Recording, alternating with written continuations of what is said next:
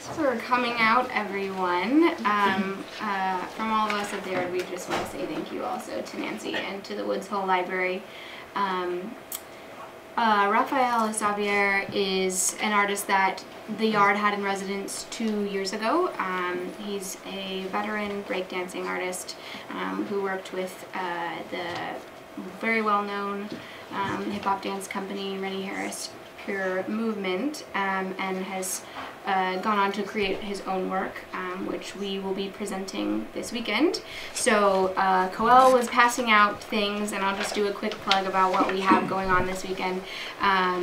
Raphael and his company, who are here, which maybe we'll have them introduce themselves in a minute, are performing on Thursday night in Chilmark, across the pond, at 8 p.m. at the Yard, and then again on Saturday at 6:30 p.m.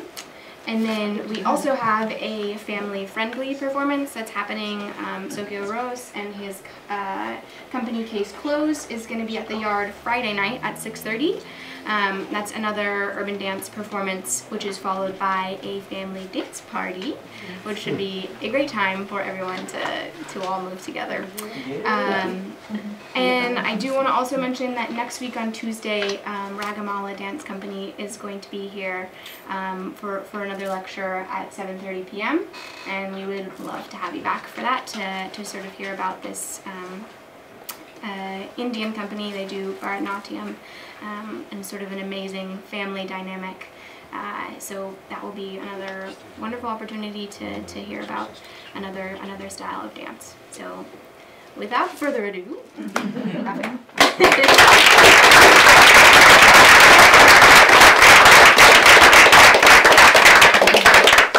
I have to use the podium. They gave it to me, so I have to use it. I feel like somebody. Today we have begun. No. Thank you guys for coming out. This is it's pretty great to be back here a second time after working on the work 2 years ago, and now we get to show the completed work. I like to talk a lot, and sometimes I'll get like tripped up because I'll just go on tangents. If I do that, just throw something at me and be like, dude, get back on track. You're losing me. I am proud to say that I am a 47-year-old breaker who still rolls around. At a time when people were talking about, you know, in my 20s, it was, you're not going to be able to do that too much longer. Then in my 30s, it was, you don't have too long before you're not going to be able to do this. What are you going to do when you can't do it anymore? Then in my 40s, it was, you're still doing this? Aren't you hurt? Does your body hurt? Like, what are you going to do when you can't? They don't realize that this has become my livelihood. So as a hip-hop dancer, or someone that grew up at the beginning stages of what we know of as hip-hop today, it came from the street by way of television. So I got a chance to see New York City Breakers on Soul Train in 1982-83, and I was in the 7th grade. I was going to the 7th grade, and that year I went to school. The kids were already doing it because they were from the city, and they had cousins and relatives that were going back and forth to New York City and bringing the information back. So living on the outside of the city, I didn't get that information as fast as they did. But in a matter of 2 years, it had come and gone. The school, the place that was almost like a safe haven for something that was a gift to kids who had nothing to do when the programs the funding from the programs was taken away, the school embraced this dance. A year after that, someone in California got hurt in a mall, and the parents sued the mall. So around the world, it became a liability if you were caught doing it and you got hurt. So the schools and different places in the city got scared. So if you were caught doing it, you got expelled, because it was going to cause the school some problems. So we began to hide. A couple of us hid. We would cut class. That's not cool, I know, but we would cut class and practice in the gym showers, or in rooms where We knew where the faculty would go in and out of at certain times. It was just something about the dance that just kept me in it was almost like fantastical, because I couldn't believe I saw it, and then I just took to it like I can't even explain anything else that did this, that made me feel this way. Long story short, I kept playing with it. I was being ridiculed by still playing, and you still break dancing, get a job that's not going to do anything for you. But I didn't think of that. I had fun, like going to a court with a basketball and you're playing basketball. Nobody's going to be a pro. You just do it because it's exercise. Long story short, I ran into some guys at a club, and they were club dancers, but there was one breaker, and when I saw him, it was like gold. Like, oh my God, this guy. This was like this was in the 90s, so it was 10 years later. I saw someone else do it. So I got excited, and I tried to find them after the club, and they were gone. And then a couple years after that, I ran into them again, and one of the guys came up to me and said, this guy named Rennie Harris is doing a hip-hop version of Romeo and Juliet. It's going to be the hip-hop dancers against the breakers, like Capulets against the Montagues. Right? And I was a breaking purist. There was nothing better than breaking. And I said, that is the dumbest thing I've ever heard. I'm not interested. 2 years later, I ended up going to the audition anyway, and Rennie looked at me and was like, I heard a lot about you, get in where you fit in. And so I did. I went there, and I ended up being a dancer in this hip-hop version of Romeo and Juliet. And it went on the road for about 10 years. I got out of it in, this was 97, and I left in 2002 to begin my own work. So I say that to set it up. But when I started really dancing again, we went on a road with a show called Cool He Urban Beat. There was a group of tap dancers, hip-hop dancers, a major percussionist, and a DJ. And this show toured for about 3 years, and it began to put me in this place of really feeling like there may be an opportunity for me to turn something that I did as a kid into a livelihood. But again, it was still play.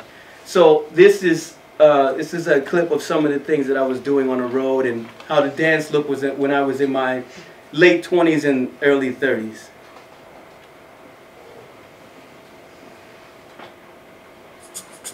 The most important thing, anything that you do, is to keep doing it. Longevity, consistency, and practice. But you move into spaces that you're supposed to move into, and not based on what someone else tells you.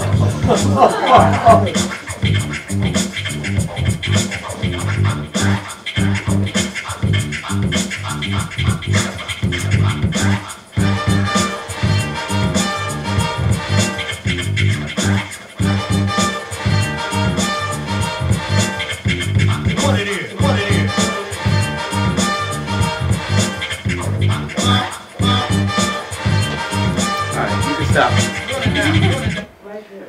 Go to the next one.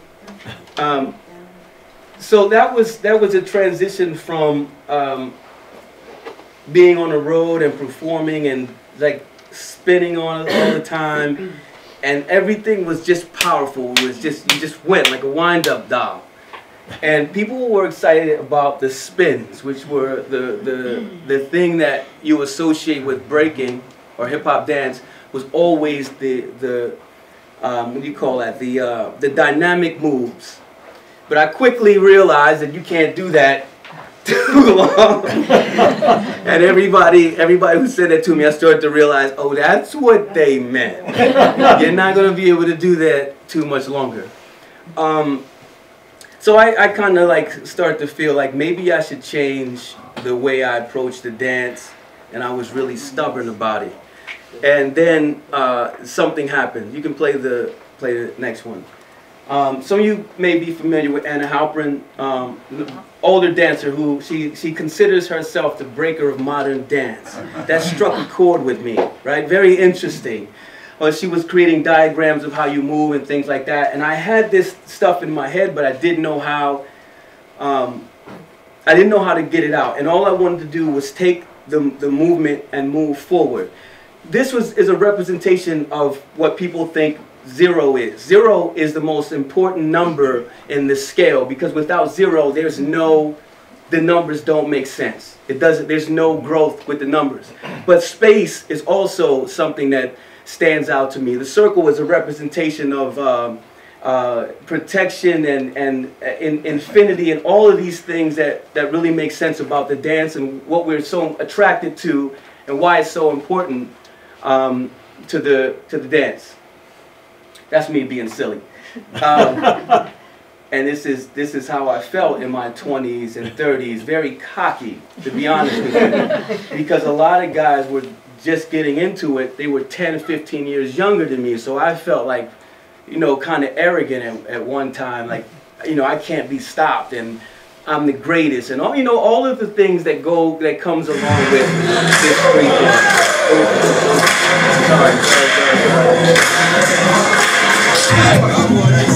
Anyway. So this is, again, me playing around. This is how the dance is. It's just street. People are watching. This is where it came from.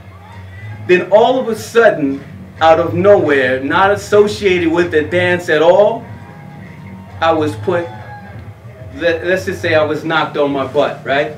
I got a spine injury that between C5 and C6 that took my whole left side away. I always get touchy when I get like, and I was paralyzed for a little while. Again, being stubborn, I tried to move and kept moving until I was like, no, something's wrong here. Like, I'm not supposed to be moving at all. So I was on a drip bag twice a day for 3 months. Lorazepam, Oxycontin, Oxycodone, Medrol-Dose, Vancomycin, Bactrim, all of these. And I don't drink or smoke, so my body was very sensitive. And I started to feel weak. And this was the most embarrassing time. Doing an intravenous medicine thing. Pause there for a minute. In the bathroom. So I have this PIC line hanging out of my arm. I'm still a little cocky, but I'm like, yo, dude, you can't be cocky and you're sick. You got a problem. So I was in the Kennedy Center about to do a performance. Still not supposed to be performing, but I'm cocky. Still, see, that little cockiness still lingers around in all of us. And the tech time threw me off, right? I have to plug into this drip bag twice a day at a certain time, right? There was nowhere I could go because the thing has to be high and has to be level so it drips, if anybody ever had that thing. The only place I could go was in the stall of a bathroom. I'm sitting on the floor, as you can see, drip bag hanging from the ceiling, totally embarrassed. A dude comes in, first he sees me standing on the toilet, and he's like, what is this guy doing? So I'm hanging the thing in the tiles in the ceiling, and he walks out the door like this. He walks out like this. And brings the cops back. So I'm sitting on the floor, I see the cops come in, and he's like, hey, are you okay in there? I was like, yeah, I'm fine. What's the problem? So I explained to him, and he really gets concerned, like, oh my God, are you sure you're okay? You need anything? Like, no, I'm fine. But that was the most embarrassing time. Although it was much needed, it was very necessary, it was just embarrassing because here I am thinking I'm unstoppable, I can't be stopped, and I'm the greatest, and all of these arrogant things, and this happened. So I'm not invincible. I'm not. It's possible. You can be hurt. Keep going for a second. Doing an IV. So because of that, I started to approach the dance very differently.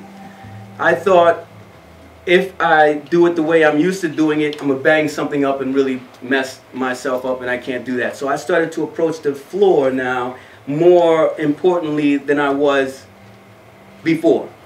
Everything already took place on the floor, but I thought if I was already down there, there's no way I can get hurt. So I developed a series of exercises that turned into dance. And it was really thinking about where the body is, taking the vertical space away and reconfiguring what I'm thinking about moving in this space. So it just became navigating my way through this space on the floor. I taught at UCLA just to get myself back into the swing of things, and people caught on to it. Like the universities started to catch on to it, so they would ask me to teach this at their universities, and it went from UCLA to UCI, UC Riverside, Point Park, all these different places. But I also started to become aware of my body and how this stuff can fine-tune me and make me stronger, and so heal at the same time I was able to move. Was that the end? All right, cool. So I could heal at the same time I was able to move.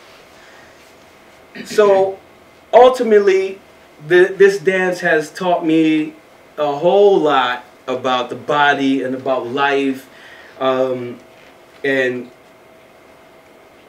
how there's a story where, and everybody goes through this, when you realize you're not going to be able to do something for a long period of time, what are you going to do? How are you going to do it? You figure it out. It's inevitable.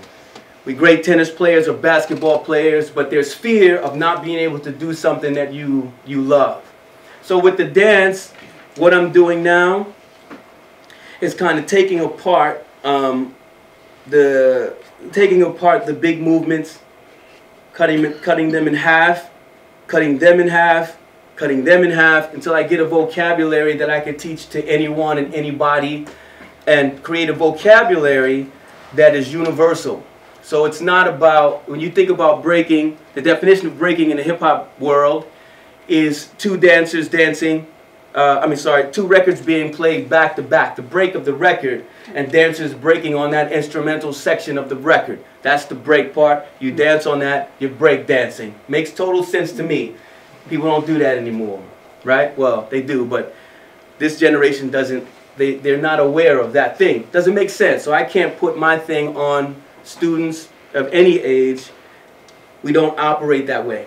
So now breaking has become to take apart, decipher, decode, find a solution, put back together again, find something that works for the individual, right?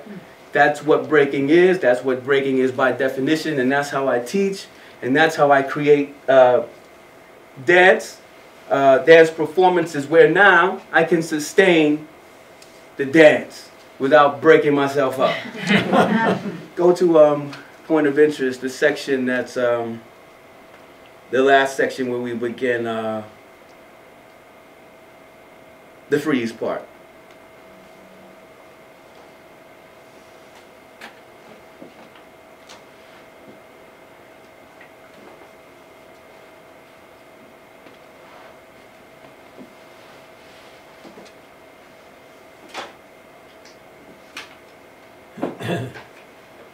Okay, that's good.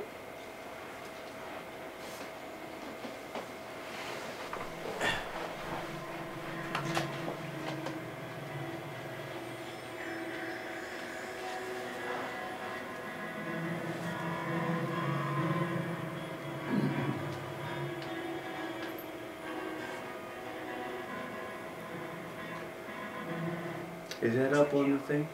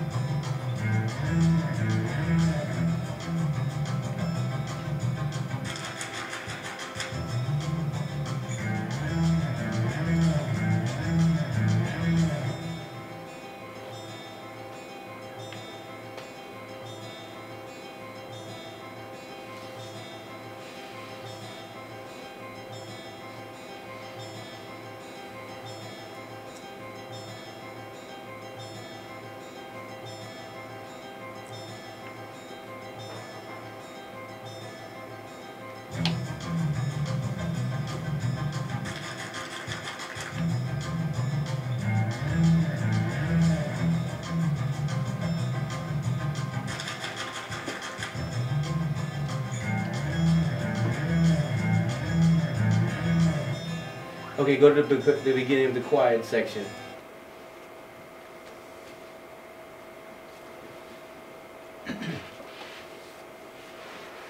That's fine.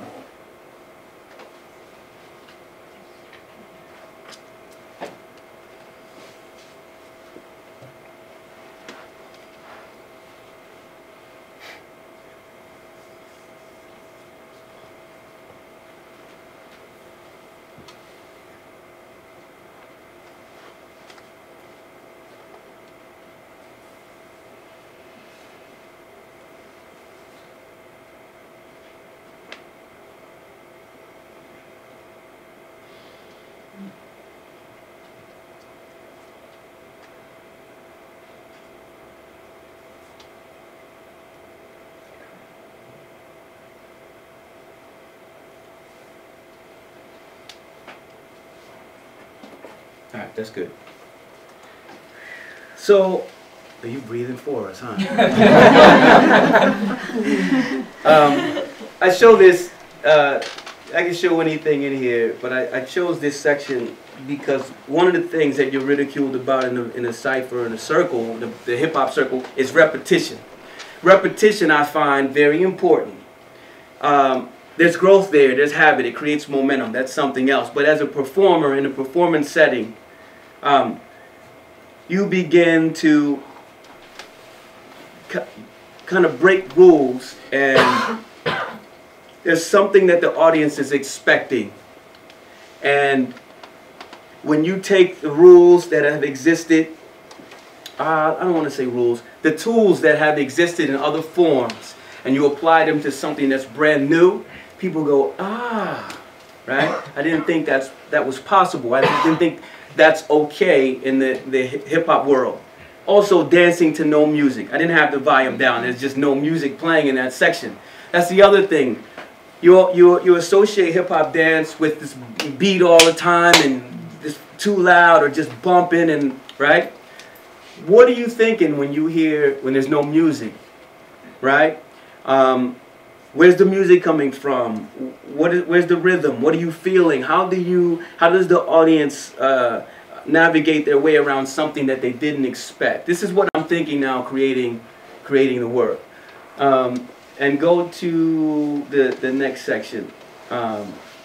Move forward a little bit. Or we just do the arms and legs. Keep going. That's fine.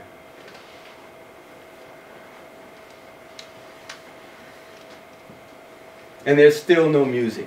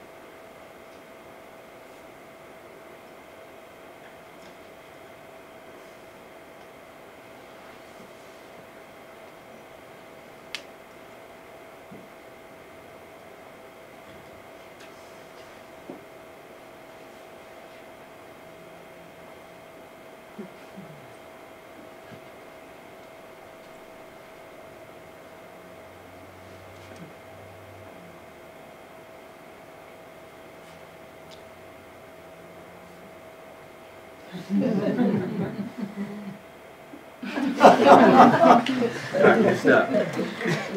So, that is called humility. It was one of those things where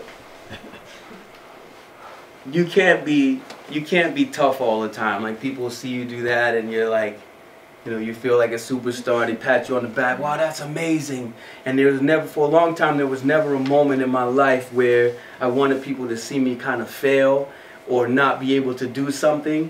And as simple as that is, I can't get up. Like, you can see the whole show, and after the show, you guys are clapping. Like, oh, that was amazing. That was amazing. I can't get up from the back row. Like, literally, I cannot. Right? So in the beginning something happens, and instead of like just making one person look like they can't do something, I figured, well, I can't do that. As simple as that is, I can't do that. Just help me up. It's a play on that thing. It's a play on that thing not your mind, but no, it's a play on the idea of vulnerability. Can I say that? Can I say? So some of the things in here, you hear us breathing hard.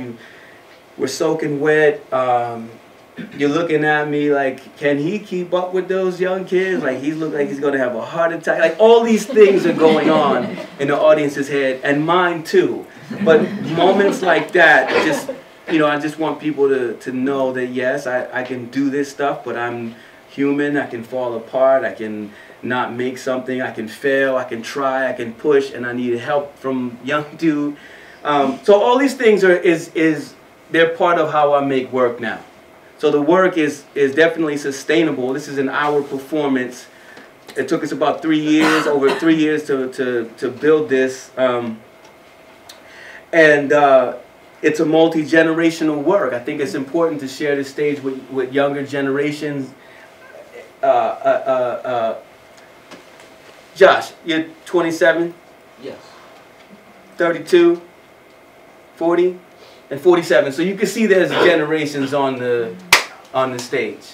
And I think that's important, especially with hip-hop forms, because there's not many elders who can perform, other than rap, or DJ, or every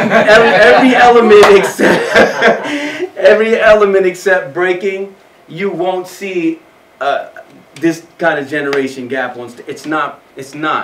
Maybe in Europe, right? Some of those guys are very, very powerful still in their older age. But in the States, it's very rare that you can see an older person share the stage with young guys and really still be interesting. So again, ultimately, my idea of creating work with a form from the street that's really hasn't been pushed or created in this way is what I'm interested in. How long will I be able to do this and sustain this physical form? And there's always people like Anna Halprin, Lucinda Childs, Ralph Lemon. All these people are still active, so it doesn't mean that I can't, if I don't do this, that doesn't mean that I can't perform or be able to move. I just have to modify my approach and apply the different things that I've learned over the years. Mature performers or other performers who have some tools that I can use. Any questions?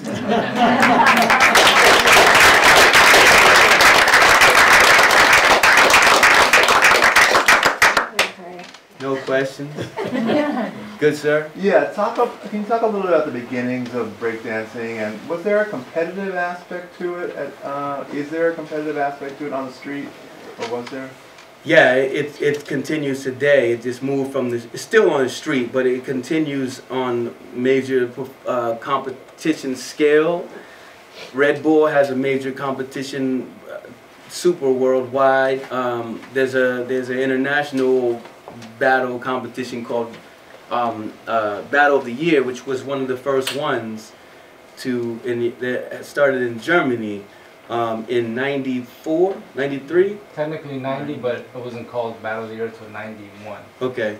So it's been going on in Europe for a long time. And it began as that on the street. Different crews wore colors or whatever you wanted to call it from different neighborhoods, whether rival or not. It was always about my crew's better than yours. My neighborhood is better than yours. Let's just go at it. But I was talking to Ricky Stunts not too long ago, and I thought about it. And at that time, there were only probably about 10 moves, right? So you kind of mixed and matched those moves, put them in a combination. No one was really like cutting anything in half. It was brand new. It was a kid's dance. It was brand new. And it was influenced by other forms that just became its own thing eventually. But yes, it was a competitive thing then. It's still competitive now. And some of those guys that were never talked about at that time are still hitting on the street today. John, Zone, Wayne Bliss, they're still on the street. And they're 52, 53, 54, 55, 56. Their grandkids are on the street with them too, some of them. So for them, it's really real. It's real. So yes, there's a competition then, there's a competition now. I saw one over here. Could we meet your company members and hear a little bit about their backgrounds? Yes, you can. When you come along, would you talk about what was involved in your recovery after your injury, in addition to the drip part of it? What was the physical? What did you have to do physically to recover? That seemed very severe. Yeah, and I think it was my ignorance. Like, I'll recover. It's just a simple injury. I'll recover. That made it last as long, right? They say between C5 and C6, there was they first thought my spine was like this, right? So everybody panicked. And I had insurance at the time, so it was really good insurance, and everybody was running around trying to help me, and I had friends who had good doctors, and they were turning me on to some chiropractors and stuff like that. And so I go to the doctor. It was funny. I go to the doctor, and I'm scared because I'm like, I can't move. My left side is broke up. I can't do nothing because my spine snapped. They got me scared, right? So I saw the X-ray, and this is what my spine looked like, normal. And I was like, that's my spine? They were like, yeah. I said, oh, I'm good. That's what I need to do. I was fine, but they had me scared. So, but there was a space between C5 and C6 that looked like a cotton ball. Like if you guys ever saw your spine, your vertebrae, there's like little disc spaces in there, and you can see them. But right in that spot, it was like a cotton ball, like literally puffy like that. And there was a bruise on the back of my neck. I lost range of motion here and here. I couldn't touch my chin to my chest. There's a lot going on. So I went to a rehab spot. I was on the vancomycin twice a day for an hour, like 2 hours a day for 12 weeks. Like I said, I was on lorazepam, oxycontin. I still remember this stuff. Lorazepam, oxycontin, oxycodone, metrodose, the whole nine. And it would take the pain away, but it was the worst pain. If I sneezed, I cried before I sneezed, and then I cried harder after I sneezed. It hurt. It hurt. Walking up the steps. I had to sleep downstairs a lot because I couldn't make it up the steps. I couldn't sleep in a bed. I had an afro at the time, so I had to peel myself up like a fruit roll-up. And then have someone push me off the bed. And you know them bastards, I'm sorry. The doctors told me that I was getting out of bed wrong all this time. That I'm supposed to get out of the bed, roll over to the side, and push myself up. Isn't this a sit-up? Aren't we told the exercise you gotta do sit? I'm thinking I'm not that old. I understand what you're saying, but I can't be getting out of the bed like that. I'm doing it. Anyway, so they were telling me all these things, and I was getting frustrated. But over time, I did what they asked me to do. That was February 2007, and I got off all the pills and everything in December 2007. So 2008 I was fine, and I started moving again. The one video in the school with me on the floor, that was the end of 2007. I felt comfortable enough to do that. I still didn't put my head on the floor because it was still kind of sore. But that's how that went. So it took about a good 8 months, 8-10 months for me to feel comfortable again. Yeah, so you guys can come on up.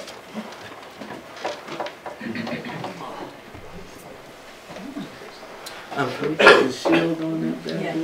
Yeah. Is this it? Yep, slide it across. Oh no, that's the wrong one. I done blew the whole thing. That ain't it either. I missed the whole. Okay, sorry man, I messed the thing up. Okay, so that's Joshua Callbreath. You don't get no clap.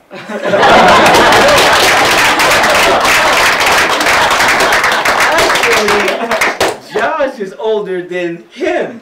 So he's not the youngest. So that's Josh.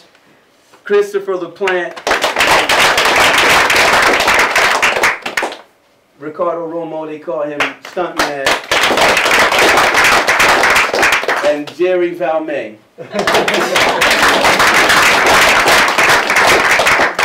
People used to think he was my son. I'm like, get out of here. I'm like, I look better than he does.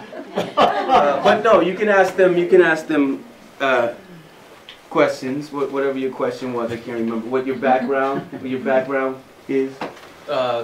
Make it short and simple. I started off in high school. Saw a friend doing it. I was a very introverted person, and then the dance helped me really communicate to people a lot easier. Dealing with Raph, he taught me how to really tap into my creative processes and just really believe in what I can do in life in general, no matter what it is. Because he's the only one really doing this on this level with breaking. And a lot of times you'll bump into people like, oh, I want to do this for a couple of years. And one of the biggest things he said to me was, you're putting 25 years or so time into this, just like anybody else would in any other career. And then why are you not able to make something happen off of it, right? And it does take a leap of faith. And then the biggest thing is like, the path is there, you just have to be able to see it and make it happen. So yeah, and Josh and I are collaborating to get to that level too. Yeah.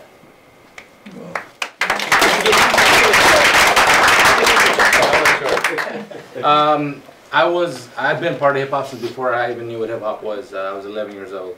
I started dancing when I was 16, and to this day, it's probably, it is the most amazing and longest standing relationship, and I owe a lot to it. So I put my heart and soul into the dance floor, and to this day, I go to sleep and wake up thinking about dance. It's taken over my life almost to a scary level.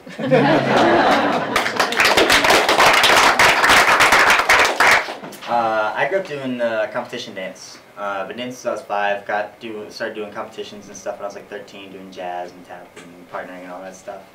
And around that same time, I started getting into actually competing. I started teaching myself like how to pop and wave. My popping isn't very good now. My waving is still okay.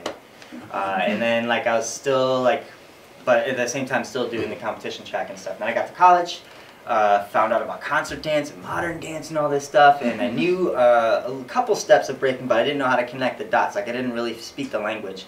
And I took this class, and this guy, this old breaker in my hometown, he saw that he saw that I knew some things, so he showed me this one little thing, and the light bulb went off. I was like, ah!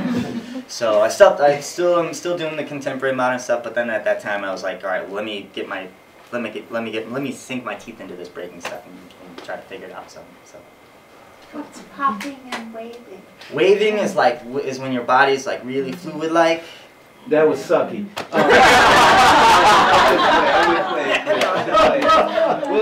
We'll let Jerry show you in a minute, Josh. Real quick. Oh, my goodness. Yeah, I know you. I'm over here crying. Oh my god. I started at the age of 5, self-taught. My mom showed me some stuff from how she would dance in the skating rings and along the block parties and stuff like that. Won the Apollo a few times. What else? Basically got into high school and had my counselors tell me I need to get into college because I'm not going to be able to do this for the rest of my life. And decided at that point in time I was just going to prove everybody wrong. Counselors, parents, anybody who didn't believe in me. And I've been now doing this solely for the last... I've been dancing for 21. I've been dancing on stage as my sole job for the last 10 years. And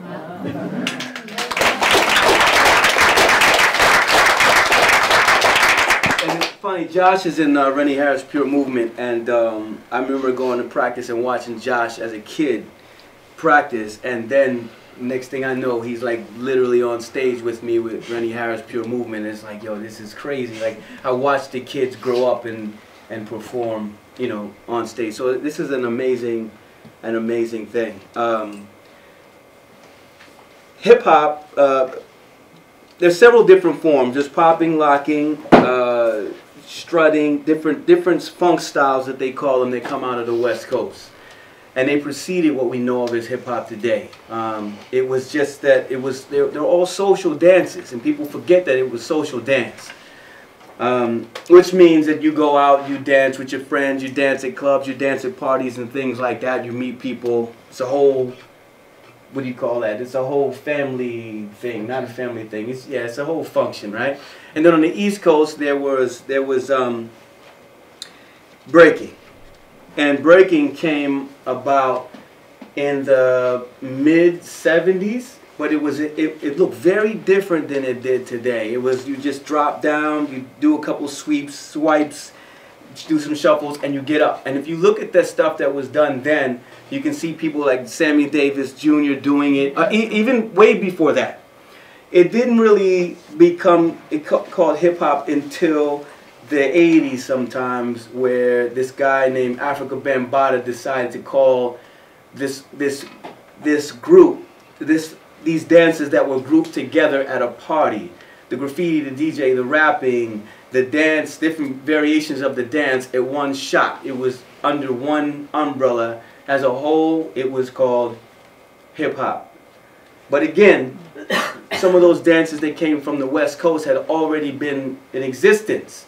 So as time went on, you have people that just pick up something and put it in the cauldron of what they call hip-hop, and it becomes hip-hop. But you can totally dissect all that stuff and, you know, find what it was before it was called hip-hop. That's why I always say it's just movement, and whatever you apply to it, whatever music whatever your background is, it becomes what you want it to become.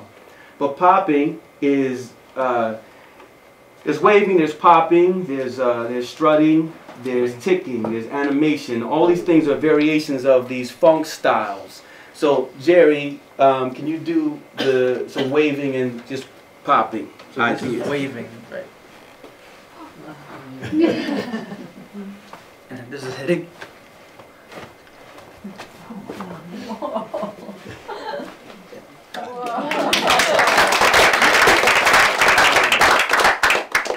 Anything else? You were first. You were first. Oh, keep popping, hitting. Dude. It's also hitting. Yeah. So it's just the pop of the muscles. You just, It's literally just flexing your right. If you have enough, you can do that. Just stop. I can't do it well. That's why I don't do it. But anyway, I just wanted to say that when they were helping you up, I didn't realize that that was you that needed help getting up, and so it just was very sweet part of the dance. Yeah. And I was wondering, you've got all of these different ages going on. Have you thought of sort of taking off on that element of people needing help or dancers helping each other or something like that in the performance? I have not thought about that particularly, but in the beginning of the work, Chris actually falls, and then Josh helps him, right? And then so I back him up by doing that little fall thing, and it shows the vulnerability, right, and the mistakes that we make as performers. Also,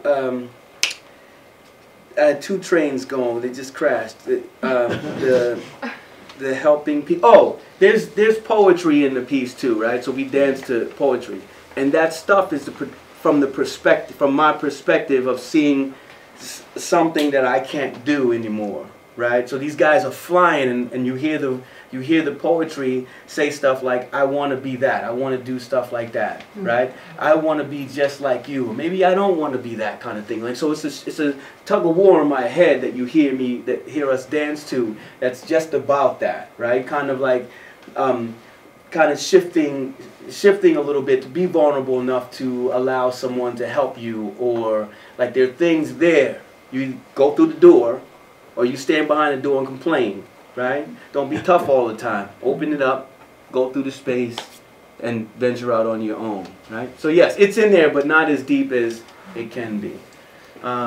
Yes.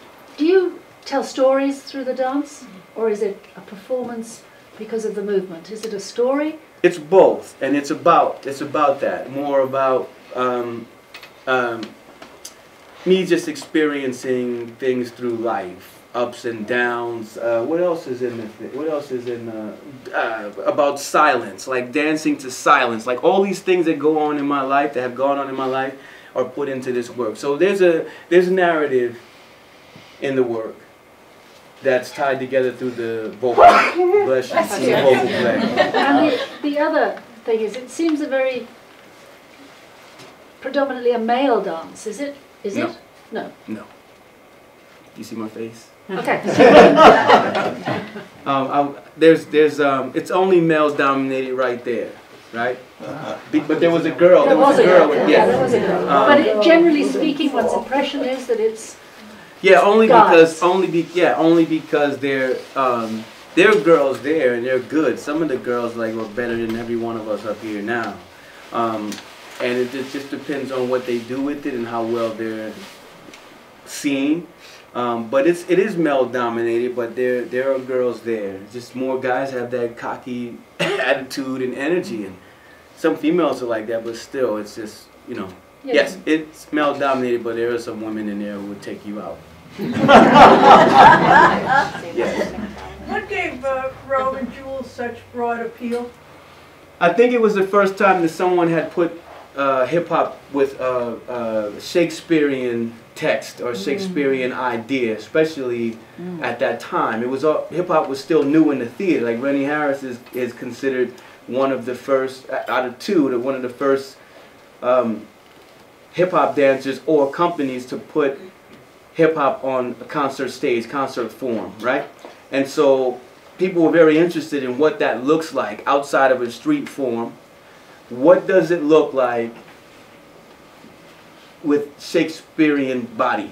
What does hip-hop look like with Shakespearean body, Shakespearean text, the approach to stage, the direction, set design? Had never been done before.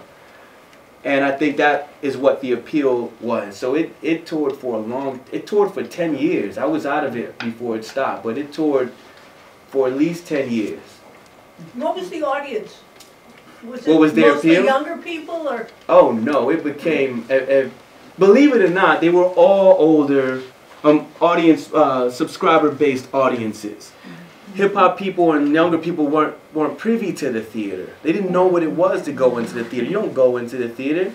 You go into a movie theater or a stadium, but you don't go to a theater to see performances. That stuff's not for me. That's what they're thinking. There's nothing that's interesting to them unless they go to a performing arts high school or a college.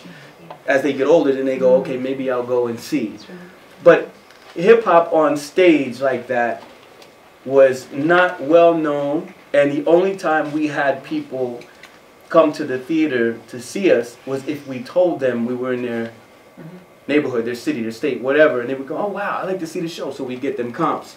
And then they will open up to that and be like, yo, I've never seen anything like that before. But most of the time there were subscriber-based audiences who frequent the theater all the time and were interested in seeing something fresh.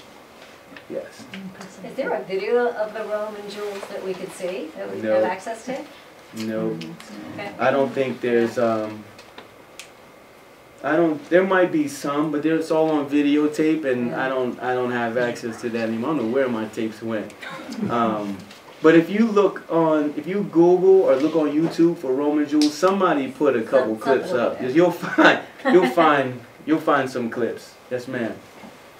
So much of what you're doing seems to be a community-based thing. I mean, on the stage, you're clearly interrelating and aware of each other.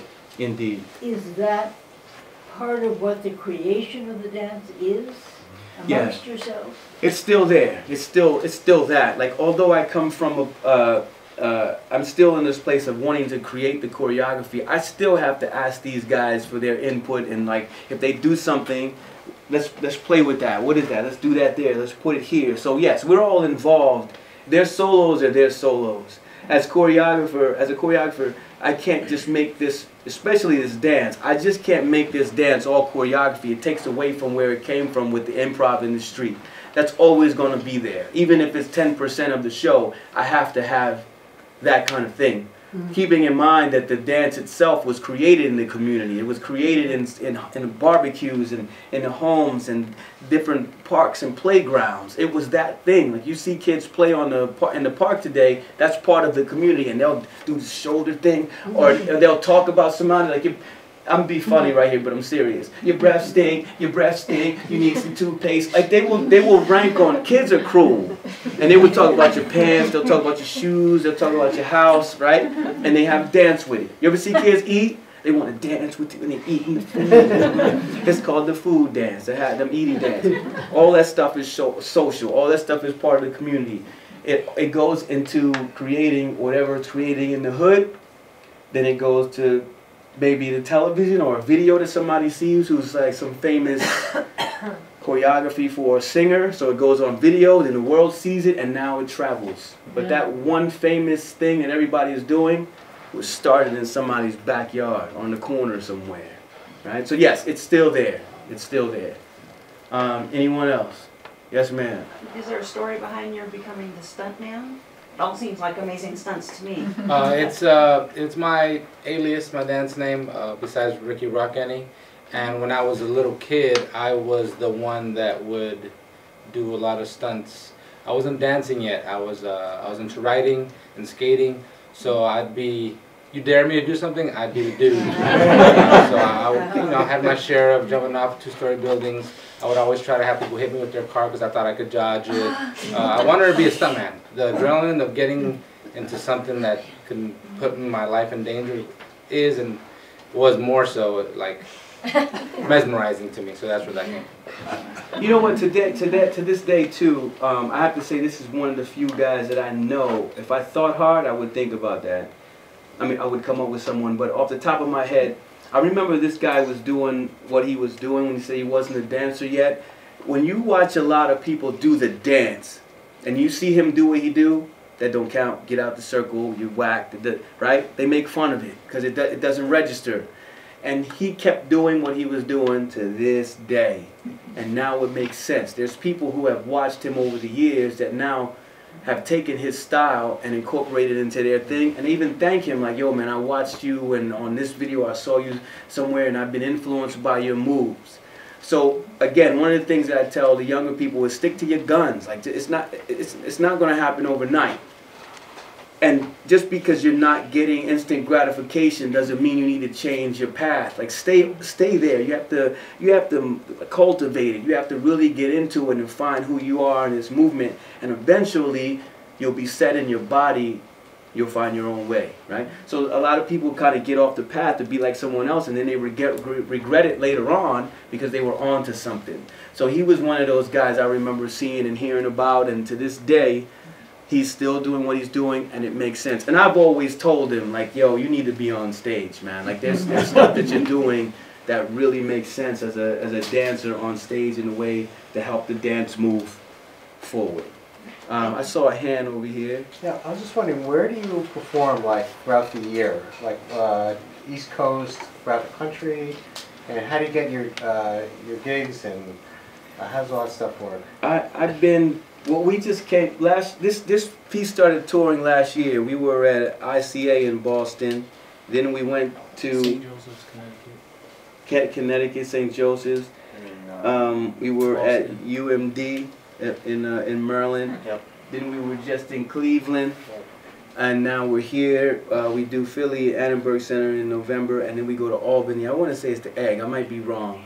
We go to Albany in November, and then we start the year again. I don't know where we're going next year, but it's most of the gigs are always booked a year or so ahead of time. I used to do it on my own, but I have an agent now, and they do all of that, the booking and stuff. And are your audiences mostly hip hop? Like this. Like this? Like this, yeah. I mean, hip hop people don't come to the shows. Still, I'm not kidding you. We knew some cats in Boston, in Connecticut, right? Yeah. One person came, and Miss Little. Yeah.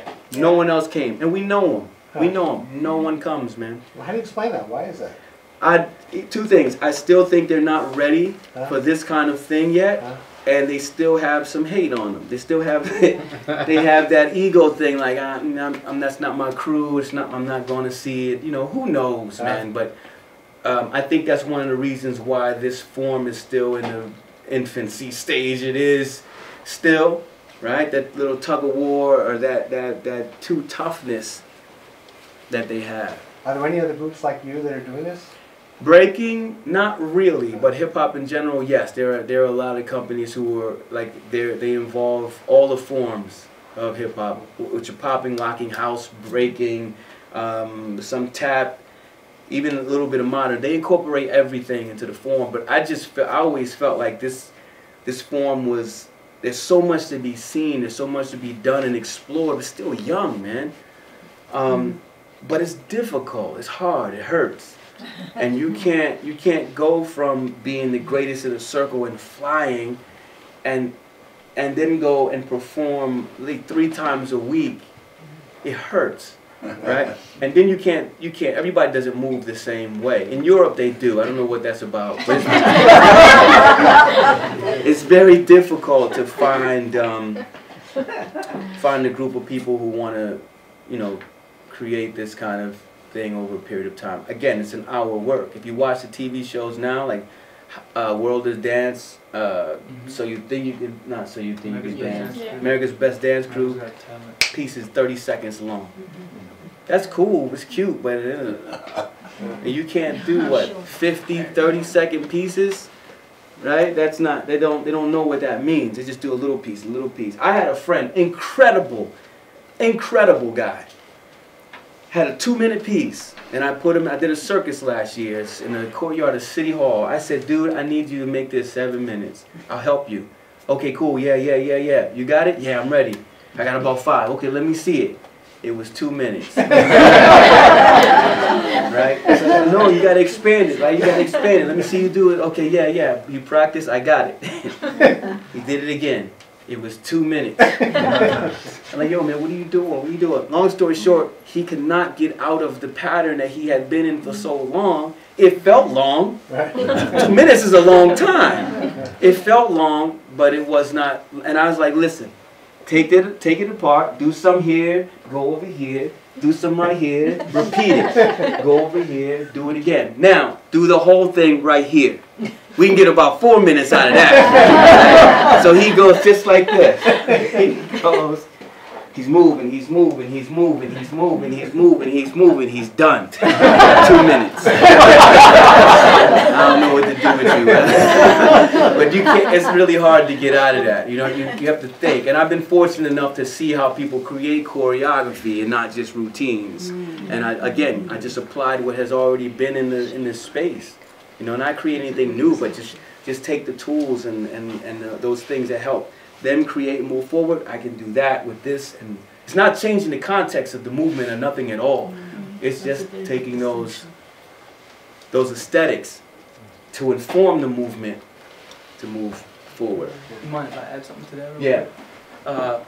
My first time working with him, and I feel like this is his initiation to find out if anybody's ready to even try to like work with him at all. He'll give you 5 minutes, and he'll go, let me see what you got. You start off, you're like, yeah, I feel good, oh man. 30 seconds in, you're like, oh, how much more time do I have left? Like, you're breathing heavy. You finish, you get up, you're like, it's like, you still got more time to go. Yeah, but it's funny to see. Yeah, it's a wonderful like feeling, and then like going through it, you see someone else go into it, you think about your mindset when you first did it to where your mindset is after all the time working with him. Physically, you start to transform into like somebody where you really understand where you have to really breathe, where you have to really apply yourself a little bit more or less, and still give that same impact no matter where the energy level is at. Yes, ma'am. I just wanted to ask you about the importance of live dance as opposed to or side by side with film and TV and whatever. Repetitive, you can see it again, but the necessity, I'm aware of at least, for the artist to constantly be live and growing. Yeah, that's extremely important. The more you perform, the better you know your body, the better you know the space, the theater setting, the audience, what they like, and all of that stuff. I mean, even with performance, once you record it, you can watch it over and over, but it's not the same thing. The audience doesn't get the same thing. As us, as the dancers who are watching it, we want to watch ourselves. When we watch a piece of work to critique, you're watching yourself. I have to watch everybody, but most of the time they're watching themselves. So they can watch that over and over again. It's ego, right? You just want to see you do that move. Yo, you see my solo? Yeah, you messed it up. But it has its purpose. But I think the best feeling is alive. Right, I have a show that I did called The Unofficial Guide to Audience Watching Performance. It was an autobiographical piece. Josh played my 13-year-old self. Jerry played my 20s, and I was the adult there's a moment where I come into the audience, the stage, and the audience is the classroom. From the announcements that's made, turn off your phones, make sure you have, silence them. I make that as a school announcement from the principal, right? So people are chuckling, they're laughing, and at that moment I have you, right? I know who you are, I know you're into the show. So when I come into the class, there's papers in the seats, and there's cameras in the seats. I get Jerry, after he's picking up papers from the floor, to go and get the assignments that the classroom has to hand in. So now you're part of the performance. As soon as you hear that intercom, you're part of the performance. So as soon as the papers are handed in, you're now part of the performance. So it's not you watching anymore. Now you want to know what's next. Is he going to call on me? Like what's going to, you know what I mean? So you're live. So I wanted to play with the audience in that way with that show, and it totally worked. And they even come down on stage. He goes and get them unknowingly. He says, anyone with cameras, follow me. And they look around like, oh my God, there's a camera here. And they get up and they like reluctantly follow him on stage. And then they're on the floor with us taking pictures, the whole nine. So yes, live, you can't enjoy that on a video. It doesn't work. You have to do that live. But that was that is my favorite performance, because I get the people, as soon as you come in, you're mine. I can do whatever I want and you're right there. No one ever watches, like, what time is this over with? Like, when are we out of here? Right? And when it's done, they're like, it's about an hour long. And they're like, oh, that's it? Wow, that was great. It goes by just like that. But I like stuff like that. So one of these days I'll do it again. I just don't know when. How much time do we have? One more question? Cool. We have one right here. I want to know what you do to keep yourself in shape in good condition. Keep doing it. You don't do a class or Pilates or yoga or any of the other training methods that dancers use. Sometimes I feel like that now. I have to. I do go to the gym.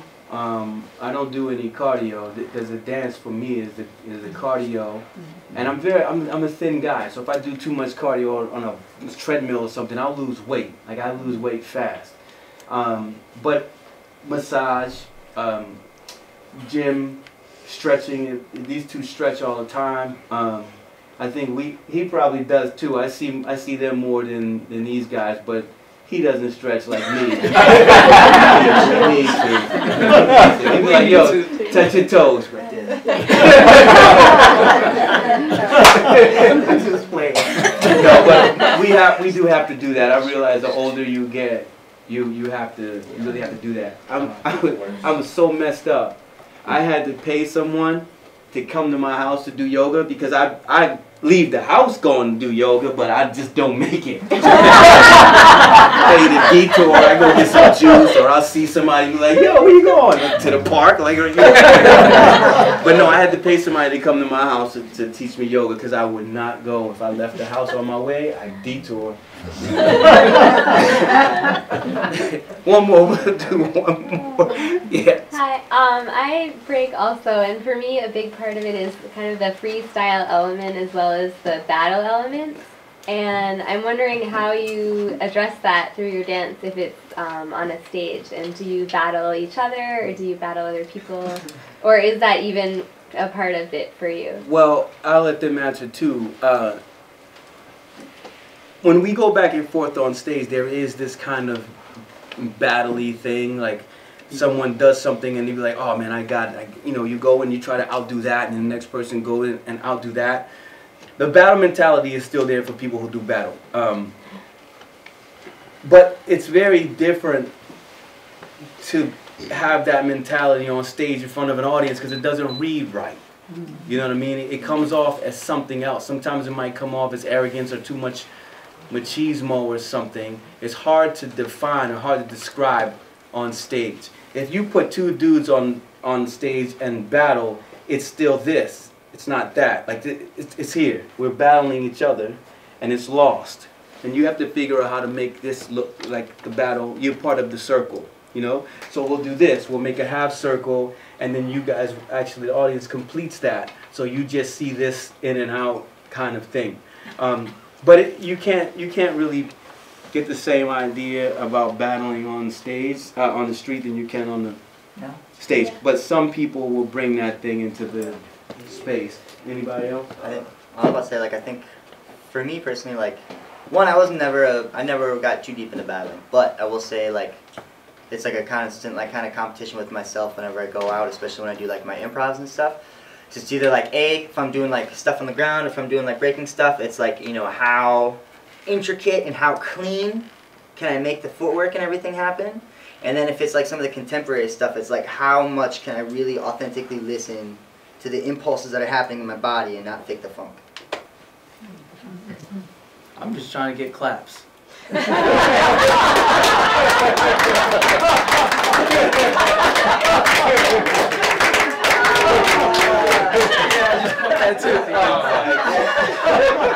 just trying to get the audience to clap for me just as much as they clap for one of my teammates. Like, in the beginning of the show, I'm like, yeah, oh man. Later on, I'm like, I'm not keeping up with that energy because it's like fresh every time. I'm like, look, I'll find where I fit, and if it works, it works. But yeah, and sometimes it's like a subliminal type of message to each other, like, yeah, top that. I look at the dance as having multiple languages within the dance, so I can present a movement and I want to know my audience. So if I'm in a battle, I'll make the exact same movement and make sure it's battle. It's reading as a battle move. If I'm doing it as a showcase, it reads as a showcase battle.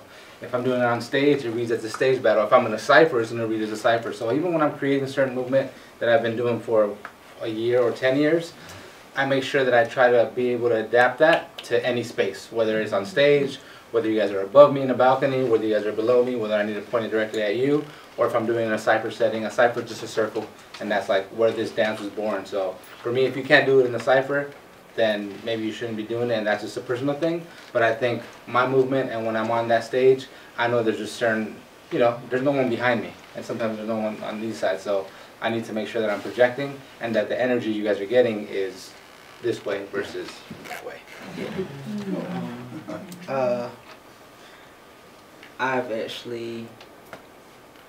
I'm pretty sure I've battled on stage before during a performance on multiple occasions. Being a dancer in Rennie Harris, I grew up with a lot of kids, or been on stage with a lot of kids around the same age as me, and who also came up breaking alongside of me. So there was a lot of tension and a lot of beef. You know, being on the same stage with somebody that you feel so you're better than, you kind of feel like you have to have a lot of one-upsmanship. So any point in time where it was free to just freestyle and you can go after anybody you wanted to, it'd be like, okay, this person's going to go, he's going to give you a look, now the battle's on. The game has started. It's go time. And you have to get through the show, you have to, you know, have the integrity of the show, but you understand that there is a natural competition going on between you and somebody else, and nobody's trying to back down. The show will be great, but nobody's backing down. You will see stuff that is not choreographed, stuff that does not belong in the show at all. I'm not going to lie to you, I've went from doing house popping or locking to a flip pass from one side of the stage to another side of the stage, getting back into the choreography, landing from a back flip, and everybody's just like, that wasn't a part of the choreography. Like, I'm going to clap for that. Like, the audience doesn't know. Nobody knows except for the people who have been in rehearsal. So it's like, it's cool, it's fun.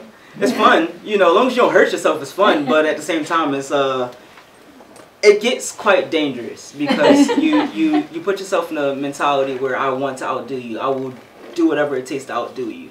And that's not what you want to bring to the stage. The stage is meant to show artistry of whoever the choreographer is at the time. So you're there to uphold their vision, not your personal goal or your personal gain. I hope you guys come to the show and you can see, you know, what we do, how we do it. It's right, and it's live, so you get to see, you can feel the energy, and then you can ask. We have a Q&A afterwards, so you can ask more questions based on what you just saw, or even like compare today, what we said today with tomorrow. There's also a class tomorrow at 9 o'clock if anybody wants to come. and you can take part of the class and see, you know, how this whole ground chord thing is what I call that stuff on the floor. It's part of the form. It's called text, but after the injury, I started to call it ground chord because it bless you.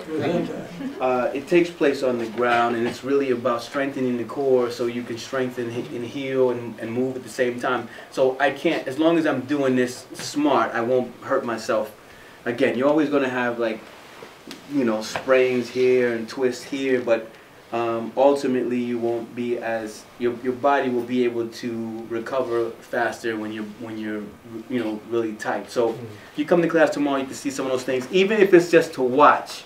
You can ask questions there too, but you get an idea of what really makes this thing Where is the class? happen. It's at the yard. It's at the yard in Chomar. Yeah. At 9 a.m. At 9 to 10:30. Yeah. You can take a bus and take another bus. And a boat. And a boat and